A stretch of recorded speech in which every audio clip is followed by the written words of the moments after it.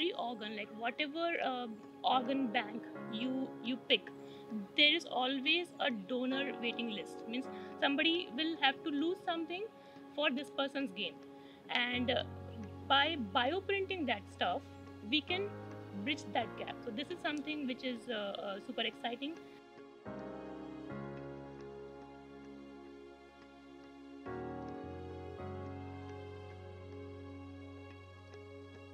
Here we use some specialized inks. Uh, so here we mix cells also with them, and we try to create tissue from a top-down approach. We know like how or what properties a liver would have or lung would have. So we give them that certain property in our bioprinted scaffold, and then we add the cells which would help them grow towards that state.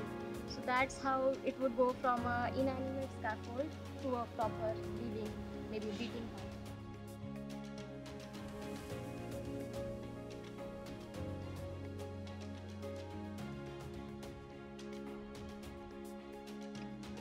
It's just about some pre human trial tests which we have to do, and then it's ready to be used on a patient.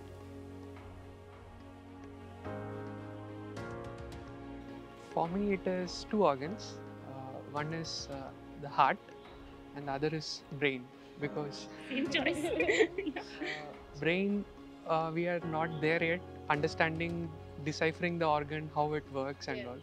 And with neurodegenerative diseases, like many people undergoing that, and if we can work in that direction to alleviate their suffering, and also with cardiovascular problems, heart is one of the most important organs, but it's not that simple, because it's like the central organ to our existence.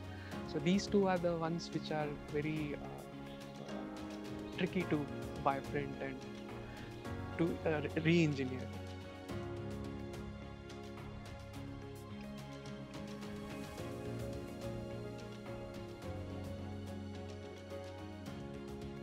Will the implant fail? Like many a times, the reason of an organ, a transplanted organ failure is this. Means the body does not accept a new thing coming into it. So one of the responses which body gives is the body fluid flush it out. So will our implant be able to sustain that liquid pressure and still remain there, in addition to performing the role it is supposed to do? So it may not be very long when we see this actually being put into a patient and they are getting their functionality back.